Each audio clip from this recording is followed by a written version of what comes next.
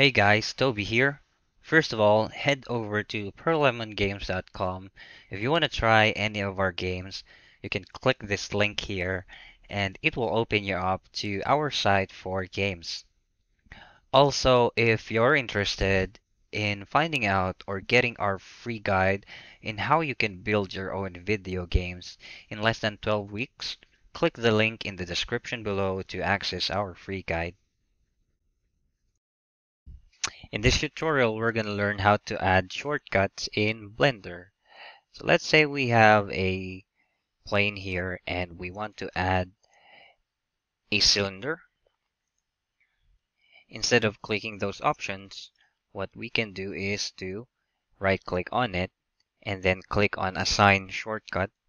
Then say, for example, I will assign the number 5 key. And we can see that the number 5 key has been assigned.